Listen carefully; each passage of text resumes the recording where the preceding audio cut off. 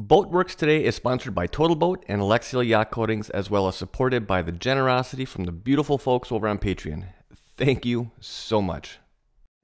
So welcome back, everybody. Hope you're having a fantastic weekend. My name is Andy with Boatworks today, and it's been a while. It's been quite a while, I'm not gonna lie. About a month, in fact. And as much as I'd love to say that I was off on vacation, having some fun, sitting on the beach, maybe soaking in some sun, unfortunately that was not the case. Far from it, to be honest. However, where we left off about a month ago was that we got all the fairing compound laid up on here. If you haven't seen that video, I will link to that down below in the description.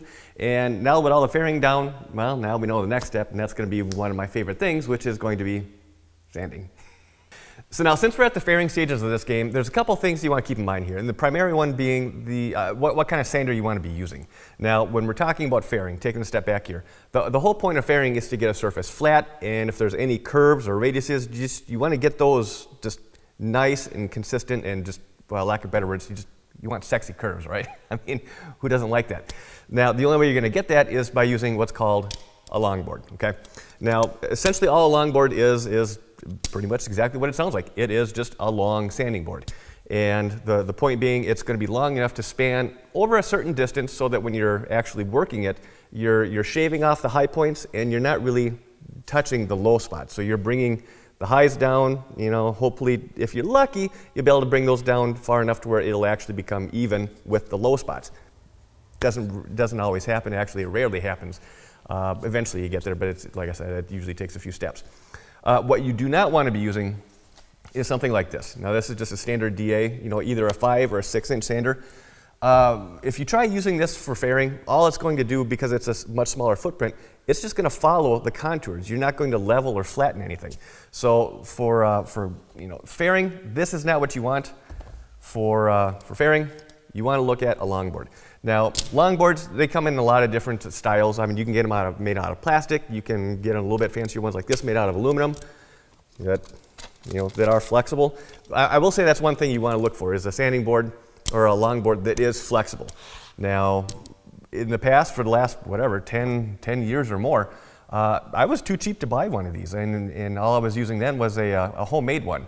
I just took a piece of 1/4-inch plywood and screwed a couple handles on it and used some adhesive or like sticky back sandpaper. Boom, done. It worked like a champ. Now, something to keep in mind when you're looking at different longboards is that you want to, there's a certain sweet spot as far as the length. I mean, they come as short as like 12 inches long. So I've seen some that are 5-6 feet long, you know, that take 2 or 3 people to run these things. Now, obviously, one person trying to run even like a 3-foot longboard, you're going to beat yourself up. I mean, make no mistake about that. You are going to hurt for a long time. So what I found to be kind of the sweet spot is like that 22, 24-inch long, you know, just like this. This seems to be about perfect. It's manageable for one person. You can run it for a few hours at a time without killing yourself. Now, using a longboard it's pretty self-explanatory, but there are a couple things that will help you get through this process a little bit faster and a little bit more efficiently. The first one being, you know, when you're using the sander, you pretty much want to try and keep it on a, you want to try and have as much of the longboard in contact with the surface as much as you can while you're working it. So in this case, looking at the boat, you know, kind of lengthwise, if I'm holding the sander like this, I've got full contact, full length of this. And when I'm sanding, I'm going to get even pressure, you know, from end to end. Now, if I come in and say I'm working on this radius here, if I hold it like this, well, all that's doing is that's putting a lot of pressure right here through the middle, and the ends aren't even touching. So what I'll end up doing then is essentially sanding a flat face in the surface, which is not what we want. Now, the other thing to keep in mind is how you're actually sanding. So when you're running this back and forth, you don't want to, I guess, run in the same path over and over and over. All you're going to do is you're just going to sand a groove into the surface. Instead, what I like to do is hold it on a little bit of an angle, and then when you're making your strokes here, come down at an angle. So instead of going straight back and forth, you're always kind of either going up or going down. That way you're covering a much larger area, and it's going to get you a fairer surface quicker. It may not seem like it. I mean, whenever you're sanding like this and you're trying to cover as large of an area as possible, it's going to seem like it's going very, very slow, but believe me, you're taking material off. Now for my sanding on this boat, I'm going to be using an electric longboard, just mainly because, well, I'm old and I'm beat up. So I'm going to try and do this as easily as possible on my body. So I'm going to be using an electric longboard. Unfortunately, it's only like 12 inches long versus something like this, which is more like 22. I would probably get better results with this, but a day of using this, I wouldn't be able to lift my arms for the next month. So electric sander it is, and I'm going to be doing all the sanding using 80 grit. So with that said, let's get started.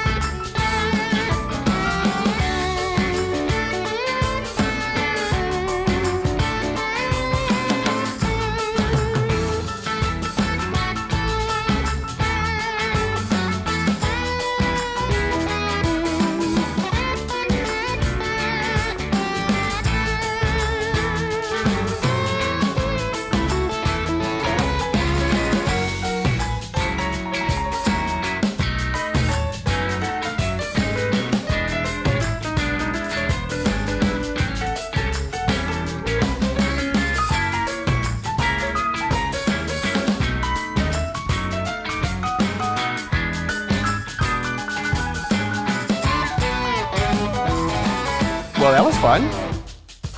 No, it wasn't. But overall, I will say, it actually, for the first round, it actually looks pretty good. Now, obviously, it's not perfect, actually far from it, but for a first round, it's about, I'd say about 90% there. Now, obviously, there's little spots, you know, like say right in here, where these were just obvious low spots where when I was trying it, I kind of screwed it up.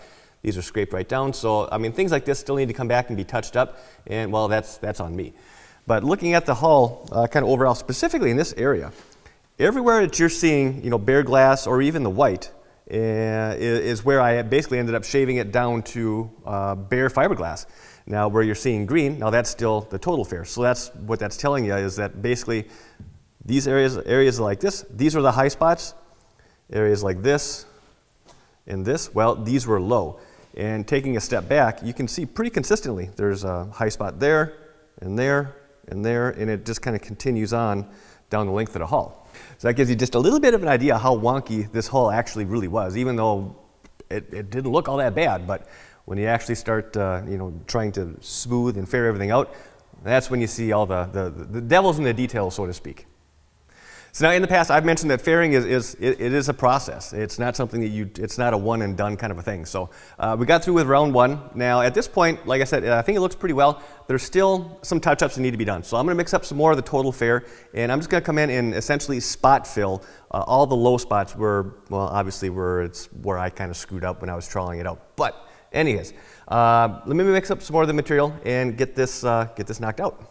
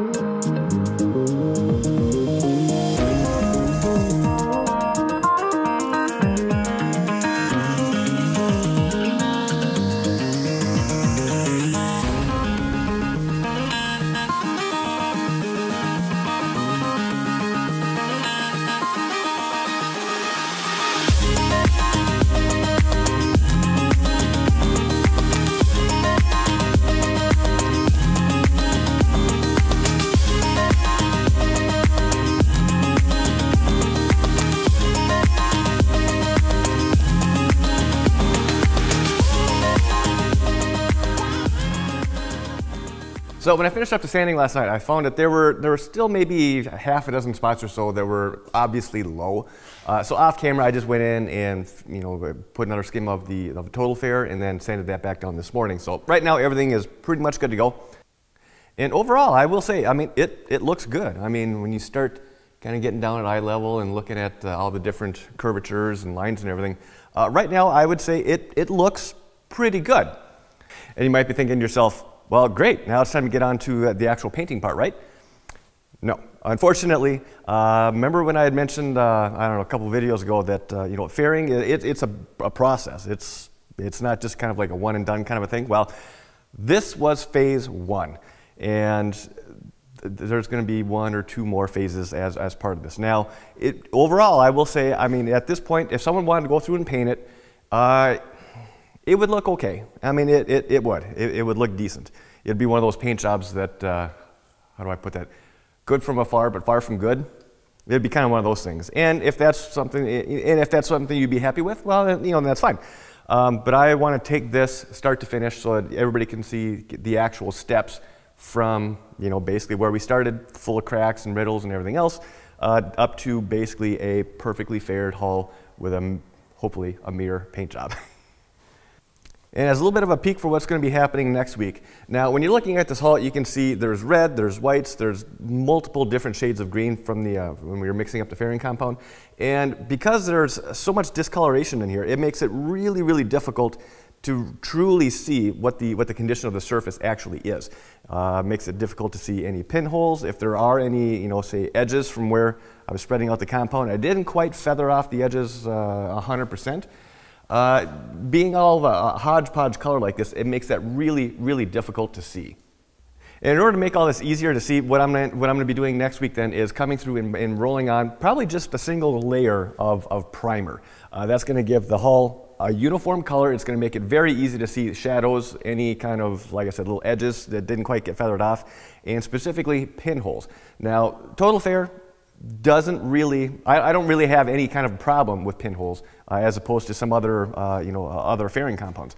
It's really, really good in that respect, but that doesn't mean that there aren't edges when I was laying it up that, maybe I goofed it up when I was laying it, not necessarily with pinholes, but, just obviously low spots that I didn't see when I was sanding, and well, they're going to be there. And if I were to actually come through and paint this, well, it'd be very, very obvious then. So once you start laying down paint, whatever you did not do for prep, that's pretty much too late.